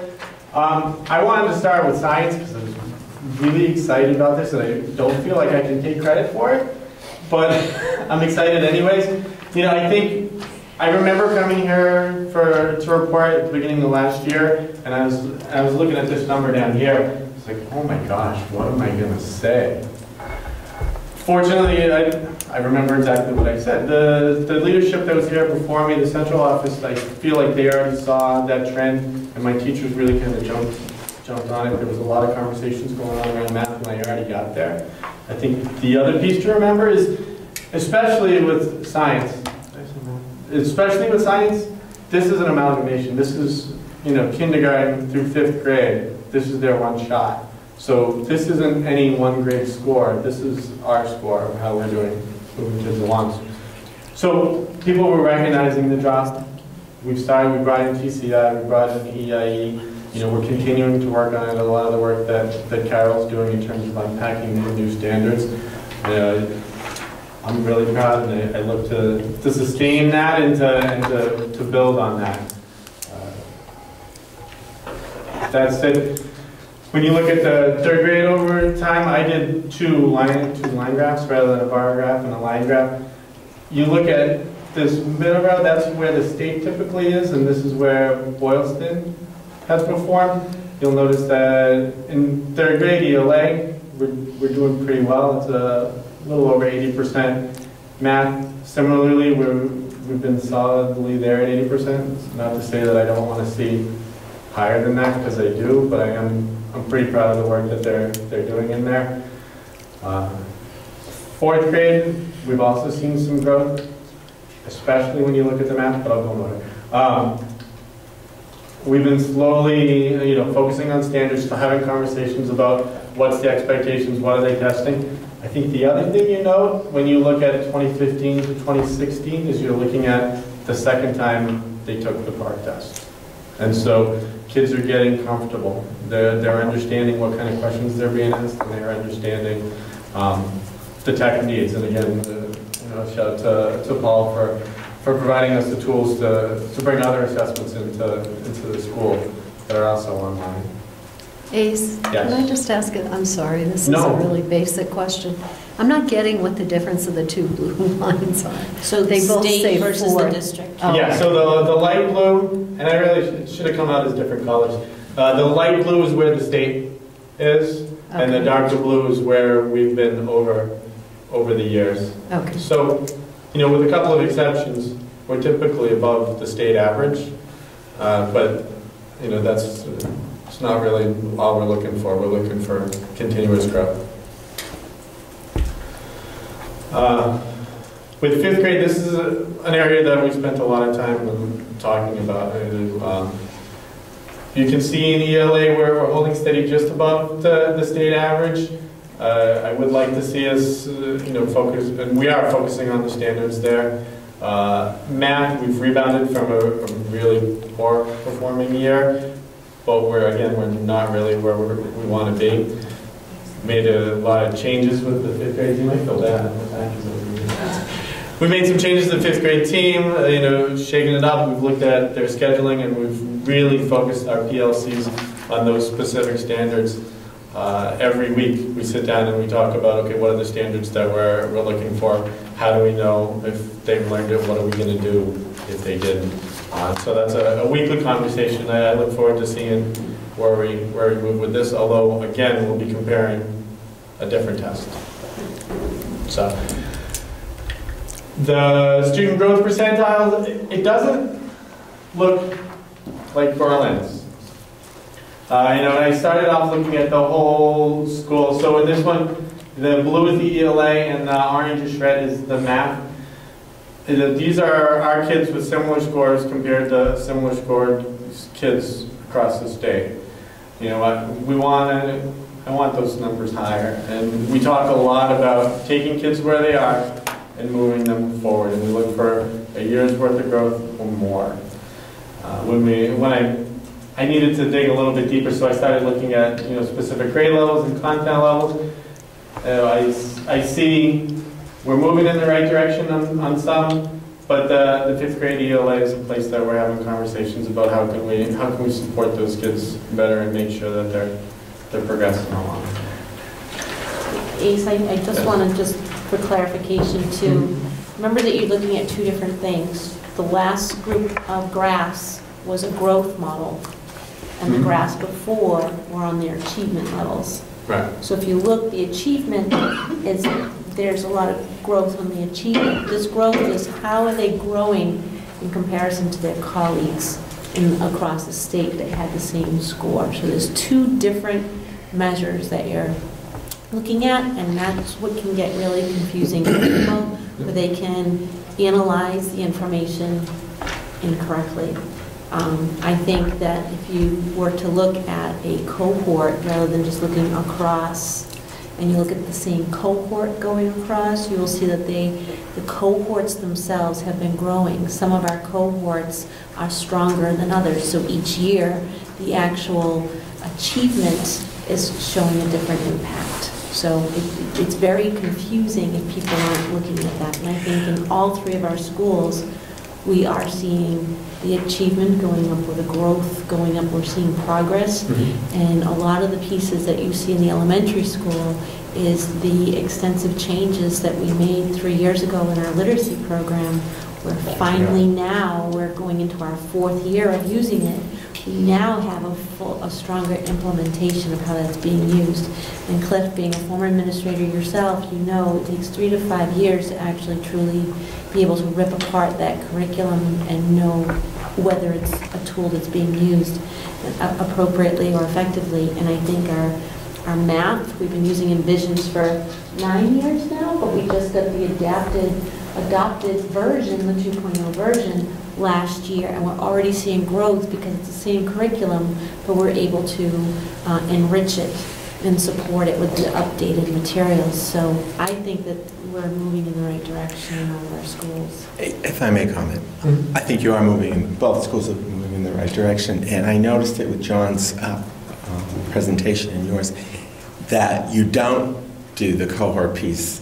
And I was wondering why in your presentation, well, no, I'm not going to ask you that question. What I'm going to say is, I would personally find it more helpful to have a presentation that also included the cohort, So following the students through the grades, a particular class, is really interesting because you can demonstrate or not demonstrate, depending on the class, their progress.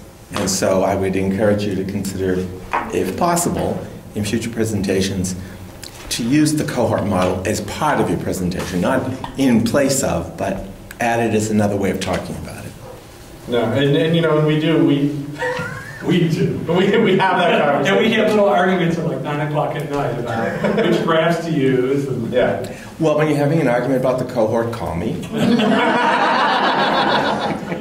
challenge with the cohort graph is that it's just third grade one year, then just third and fourth. No, So yeah. I know there are limitations. It's a very recent photo.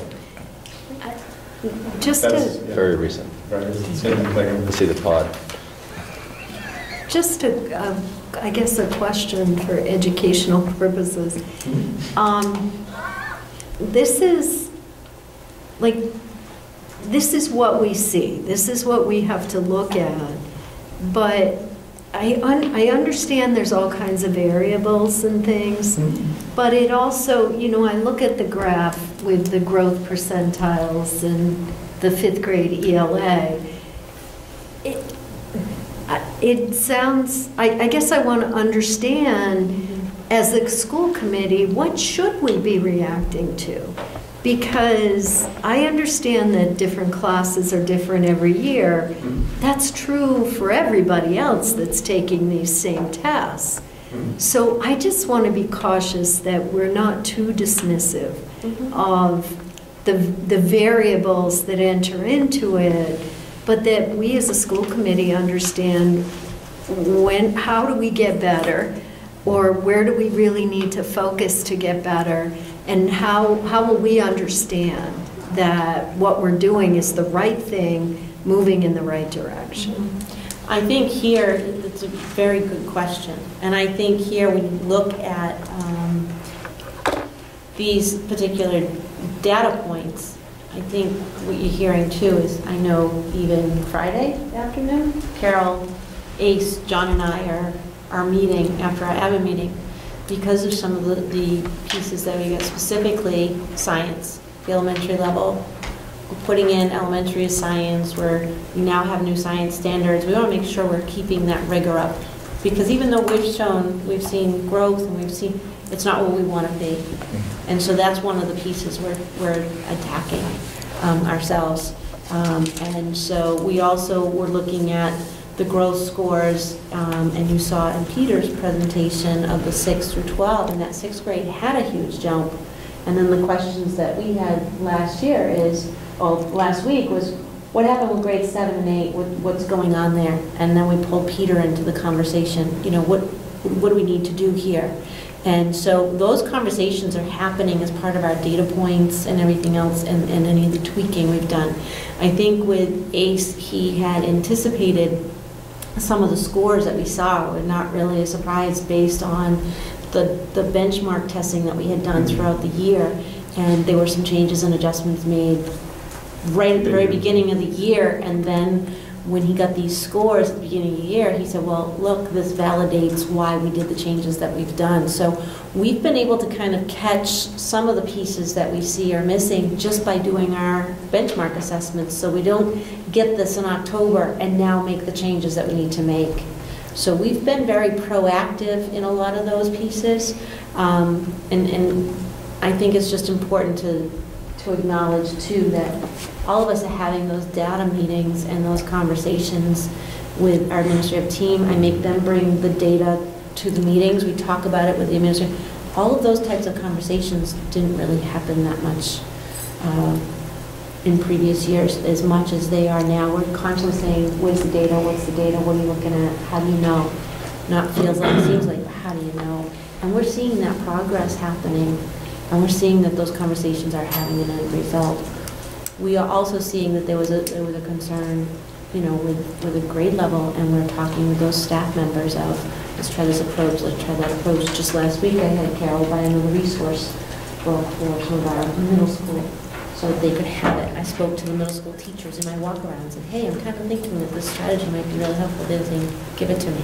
We want to know. We want to look at it. So those conversations are all happening based on this, and I think, in my eyes, that's showing, because we are showing the growth. Now, I do think that doing the cohort data, kind of like what we did with the Tohoto group, would be very helpful for the future in doing this, so they can see the apples for apples, because we're not seeing apples for apples. Right, but this chart shows 3 out of 4 growth percentiles going down.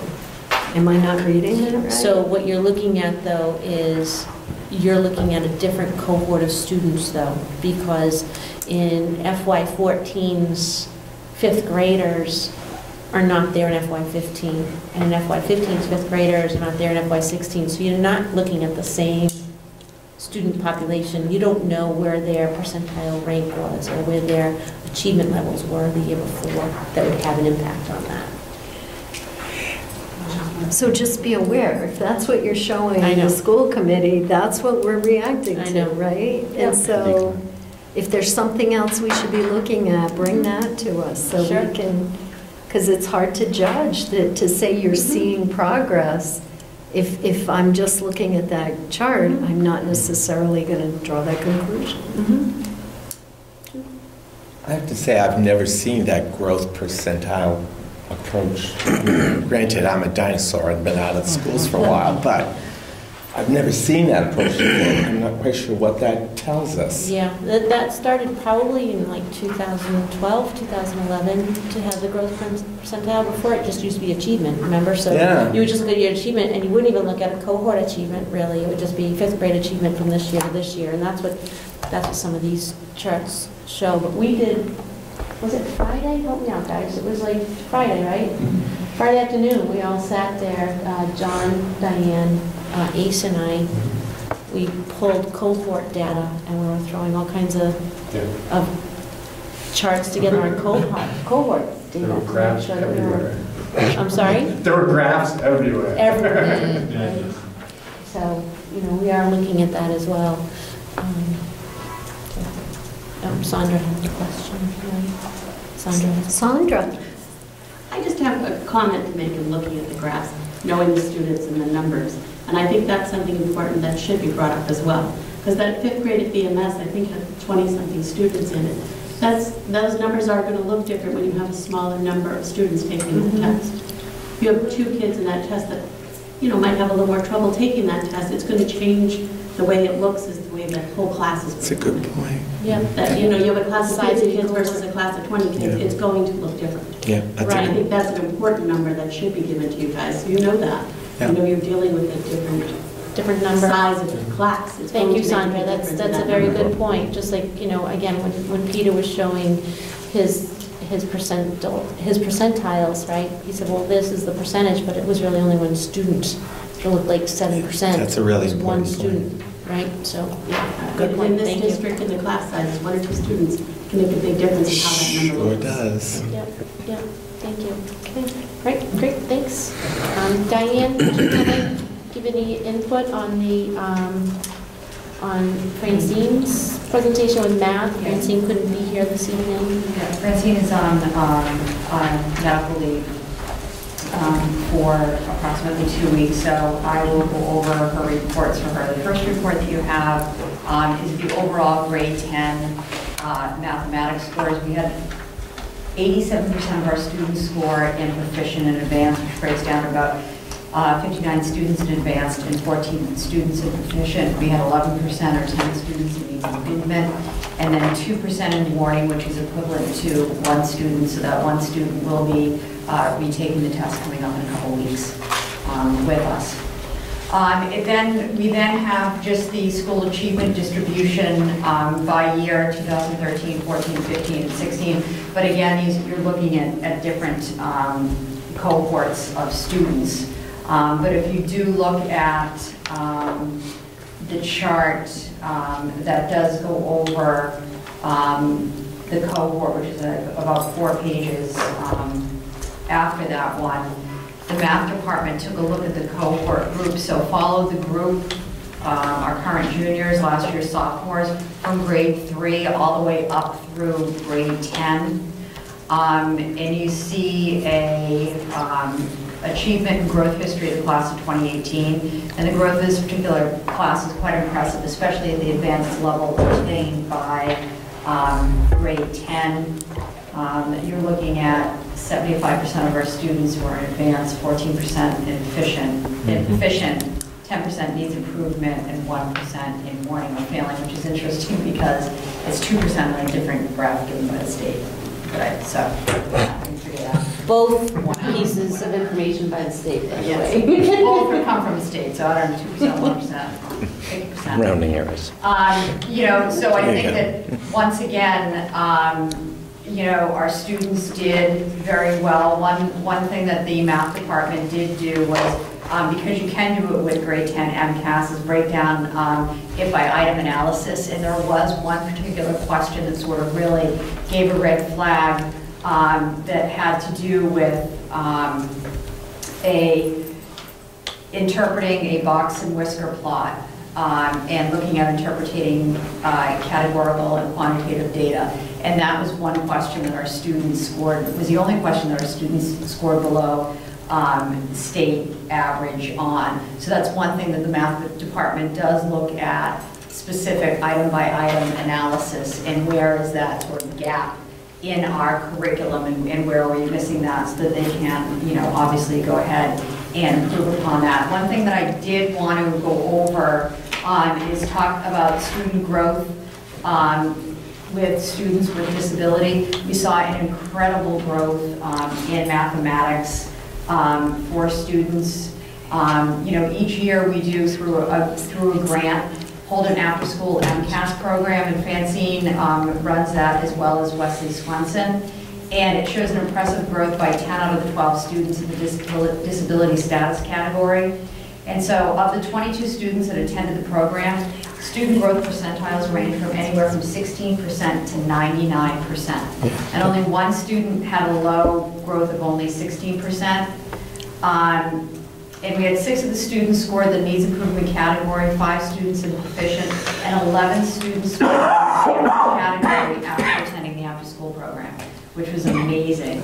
And the 2 students that showed the lowest growth had the least amount of attendance at those after-school programs. So it, you know, it shows that we give that data to the state as well when we look at all of our grants, and that is really, it's amazing. So it's, you know, I'd like to give props to Ms. Gleason and Mr. Swenson and the students for, you know, attending the program. Well, I think the last place they want to be is, you know, an MCAS prep after school for a couple hours. We did give them cookies.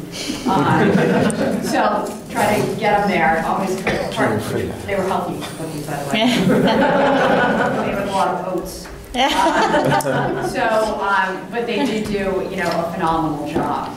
The PARCC results, as Peter had talked about, we don't have as much, we don't have the item analysis, so we're not able to really take a look at, you know, what specific areas, you know, within literacy or within reading are our students having difficulty with. But with the 8th grade PARCC results, 60% met or exceeded expectations. The median growth percentile was 56%. Going down to the 7th grade, we had 52% met or exceeded expectations, and the median student growth percentile is 45%. And then for the 6th grade, the 66% met or exceeded expectations, with a growth percentile of 57%. And this is one area that I met with Peter with. I met with also the middle school ELA and math teachers to discuss, you know, what are our next steps. I think the frustration is that, you know, we don't have that item analysis. We don't know exactly where is it that the kids really struggled in, so that we can, you know, really put some targeted interventions in. It's sort of like a, you know, our global approach with our, you know, our map, with our MAP scores and our ELA and our math labs. So that is really stressful. And then, you know, when the kids, because when the kids get up to 10th grade, let's face it, they, you know, this isn't just, as, you know, as John had said, you know, it goes from being, you know, just another data point to being a data point, which is going to determine whether or not you get your diploma. So I think that's something that everybody struggles with, but I think we struggle with it more because we are 6 through 12, so we can keep the kids. And it would be great if we had that data early, you know, when they're in, you know, 6th, 7th, and 8th grade, so that we're able to prepare them. But, you know, who even knows what that 10th grade test is going to look like? And I think that's what, you know, that's what is extremely, extremely frustrating. But, you know, this is something that, you know, the PARCC results, it is something that we are taking a look at, and why is it that we're not having, I think, the growth that we should be having, and in what areas can we improve upon it. I think one of the first steps is making sure that, you know, all of our curriculum is aligned specifically to the standards. And I think that's the first step. When we can check that off the box, we can look at other indicators. One thing that I would like to add on my report, I'm pleased to announce that our 8th grade science classes have begun their partnership with Science from Scientists, and I'm hearing nothing but positive things from kids and parents, and Laura Hovey, the 8th grade teacher. You know, it really is an honor to have the scientists come in and work hand in hand with our 8th grade science teacher, as well as with the kids. And again, NEASC is Sunday. This Sunday? Go Patriots. Yes, this Sunday. Yes. Yes, yeah. So from 1 to 5, all of the students, parents, community members are invited to our reception from 4 to 5 in the cafeteria. But we're very happy that they're coming, but we'll be very happy. I just want to follow up really quickly with the MCAS, one of your questions, Lori, that you brought up. When you go on the Department of Education website and you see, you can pull this up on any district, you go into the accountability, and if you get 75 or higher, you move into level 1, okay? That's growth? This is this right here, right? 75. So meeting the gap, narrowing goals. So we met target here, and we were at 87 here. We were at 71. If that was 75, we would have met our target. If this was 75, we would have met our target. So these are the areas that we did not reach our target. Now, when you go on to these pieces of this particular website, you can click right here. This is Berlin-Boylston, okay, so this is Tohoto. When I click all students, what I'm looking for is where did we compare from the previous years? And what was our scores from the previous years? If you look here at our total points awarded, that means, did we get bonus points for increasing our advanced, decreasing our failing and warning areas? And if you look at our scores back in 2013, 525, 2014, 500, look where we were in 2016, 625 points. That's huge, okay? So when we talk about, are we overall happy with where we're standing this year, or where we scored this, that's one of the criteria that we look at. There's so many different things that you can look at. Now we know that we still have an area to grow, but if we really look here at our student growth percentiles, we get 75 points, but extra credit, where am I? Narrowing the proficiency gaps, okay, narrowing the proficiency gaps, we got 75 points on narrowing a proficiency gap. Those are the things that we're looking at. That is huge. So now also let me go back and look at Boylston. And if I were to take Boylston's numbers and look where we are low here, okay? But when I pull this all students and look at where we were to where we are, we also have a lot of growth. Look at our points. There were 425 in 2013, we dropped down to 200, and we're up at 400 this past year.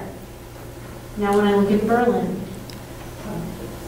and I pull the accountability, again, we're definitely not where we need to be for our target, but are we making strides towards this? Every year, they have gone up every year.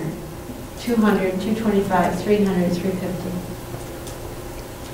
So those are the types of things that we look at on our charts too, to say, are we making progress? Are we improving? How do we know? We can pull these particular areas. Now, this is based on all students. If I want to go back here and look at the high needs, what do we do with the high needs? This breaks down the high needs. Where were we? Where do we need to improve more? Where did we not make the growth or the gains in high needs? Because that's the area that we need to focus on. So that helps us to see, but if we look at the all student, that's the overall arching. So it does hit, like what Sandra was saying, yeah, those students can throw off that percentile, but are we making gains overall? I hope that this area helps you, but that's what you can pull up on your website. I think the whole difficulty for us and for everybody is figuring out what of the standardized testing, what to look at, what kind of judgments to make as a result of that, if any. So we do have to rely on, you folks to sort of educate us on, this is really important, this is what we're doing about it, this is where we feel really good and think we're doing great. All right, next is the school committee to approve disclosure for travel expenses. We have two teachers, one from Boylston Elementary School, Patty Inwood, and another teacher from Tohoto, Laura Settle, who will be leaving next Saturday for China. So this is really the same process that you went through when Karen and I went last year. It's considered a gift from the Chinese Educational Bureau, Shanghai Educational Bureau, because it's all expenses paid except for the airplane ticket, which the teachers have paid for themselves, and their Visa card, which they have paid for their own visa. So we need a motion from Boylston School Committee. So Matt, do you want to? And do we have a motion to approve? Second. Do we have a motion first? You need a motion first. Make the motion. I thought you made the motion. I'm sorry, you were asking. I was. So moved. Do we have a second? That would be me. Yeah. Any questions, comments? No. All those in favor? Aye. Aye. Great. And so Matt, I'm just going to pass this down so you can sign that. Could we also have a motion from the Berlin-Boylston Regional School Committee to approve the disclosure of travel expenses? I'll make that motion. Is there a second? All those in favor? Is there any discussion? All those in favor? Aye. Okay, and then I'll need Laura you to sign this one. We do have just one more item. Diana was able to look at the enrollment classes, and we have 3 classes. An induction to biotechnology has 5 students enrolled. Exploring bioethics has 5 students enrolled. And AP European History has 5 students enrolled. In accordance with policy IIBA, the approval of limited enrollment classes, we make recommendations to the school committee for such classes that we can continue to hold these courses, and this is required if the enrollments are of 5 students or less. So we need a motion. I make a motion that we approve the limited enrollment classes. Is there a second? Is there any discussion? All those in favor? Aye. Thank you. Next is the resolutions. So there are 4 resolutions. And we can go through these pretty quickly. A lot of you might be familiar with these resolutions. The first one is the foundation budget. I recommend that you support this resolution. The foundation budget has been a calculation since before many special education programs have been put into place. These costs carry a significant strain on our budgets as a whole, and so by having the foundation budget reviewed with the committee and having them put into consideration, some of these additional costs would be beneficial for our school system. So what typically happens is you would make a motion to approve the resolution or disapprove the resolution. You vote on them, and since Cliff will be your representative for the region in Berlin, he would bring forward these votes at the time of the conference next week. Could I have a motion to support Resolution 1? So moved. Is there a second? Second. Is there any discussion? All those in favor? Aye. Resolution 2 is the tax reform. I recommend support for this resolution. This resolution suggests that equity of tax rate will include schools, towns, roads, and highways. I honestly don't know enough about what this is. So they're looking at how they adjust the tax, to have a tax reform. So if you are higher salaried, your tax would be adjusted differently than if you are a low income, and it would help to support, because it would provide more equitable tax rate to the towns. That's the recommendation here. The recommendation is to approve. Is there a motion to approve Resolution 2, tax reform? I'll make the motion. Is I'll there a second it. Discussion. I just want to make a comment. Whenever I go to the Day on the Hill, the senators and representatives, they always talk about, Senator Chang Diaz always talks about like a blanket analogy of there's only so much funds that has to be shared with different departments in the state. And unless you increase that blanket, there's only so much to work with. Mm-hmm. So she's said for the last few years, at some point we have to talk about taxes. So I just wanted to share that comment. But this isn't explicitly stating tax reform as an increase in tax. It's saying reform how taxes are assessed. Is that correct? That's correct. So that they are more equitable. Fairly confident it's not about lowering taxes. With that statement, I think that assessment is very fair. Is there any further discussion? No. Should we take a vote? All those in favor? Aye. I'm abstaining from that one. Okay. Tom's abstaining. Resolution 3, the charter school reform. I think we all know how you feel about this one, so I actually support the resolution to reject the ballot. That's the recommendation from the school councils, school committee, MASC. Sorry. So the recommendation is to say no on Resolution 3. That's correct. Am I understanding that? That is, okay. well, no, the recommendation is to say yes to Resolution 3, because Resolution 3 is to say no to the ballot. Okay. So you know question 2. I love these double negatives. Right. So, right. So it's a little confusing, but that's... So a I've been sitting next to you too long. Resolution 3 is a no on 2. Right. All right, is there a motion to approve charter school reform? So moved. Is there a second? I second it. Is there any discussion? All those in favor? Aye. The next is the social emotional well-being of students. To support this resolution, we are finding an increased need to support these individuals in our schools, and this resolution will assist us in connecting with additional outside resources to receive more supports in specialized areas. I'll move that we accept the recommendation to support the resolution. Is there a second? I second it. Is there discussion? This isn't one of those trick double negatives, is it? I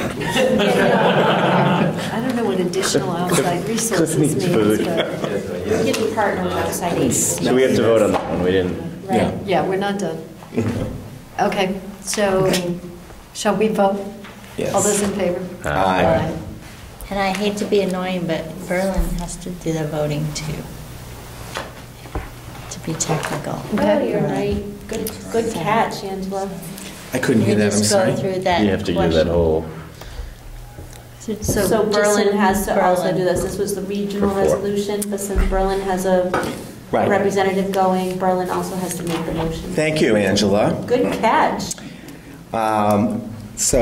Members of the Berlin School Committee, we have a motion on Resolution 1? I make a motion to approve Resolution 1. I second it. All in favor? Aye. Resolution 2, the tax reform question. I'll make that motion. I'll second it. Further discussion? All those in favor? Aye. Yes, I'm You can vote no. Abstaining. He's abstaining? Okay. Okay. Do I have a motion on Resolution 3? So moved. I second it. Okay, all in favor? Aye. Do I have a motion on Resolution 4? Move to accept. Second. All in favor? Aye. That's it. Nice work. We did that. Okay, do we have any?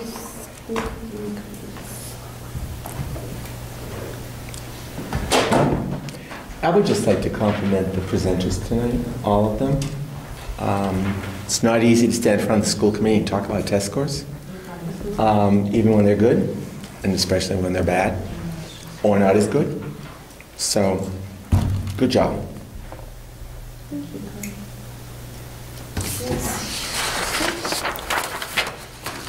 Future agenda item, the only thing I had put on there, just as a reminder, just because it came from September's meeting. And then I think we talked a little bit tonight, Jen, what else did we have on there, do you remember? For future agenda items? was the discussion on the grant. The grant. Oh, yeah, the CCC grant. Good. All right, very good. So we need Good memory. each committee to motion to adjourn. And cough it out. There's nothing else. Is there a motion to adjourn the Berlin Boylston Regional School District? So moved. Is there a second? Second. All in favor? Aye. Is there a motion to adjourn the Berlin School Committee? So moved. I second it. All in favor? Aye. There's a motion to adjourn the Boylston School Committee. That would be you. Yes, there is a motion. So moved. Second. I second. I second. All those in favor? Aye. I'm sorry. Motion, second, done. Thank you. Can we hand that down? Oh, yeah, please. No one wants to touch that. No one's touching it. Awesome. Oi. I didn't want Larry next to me in case he showed up. I don't get, That's right. My husband's really sick and I can't saved like, last Nadine,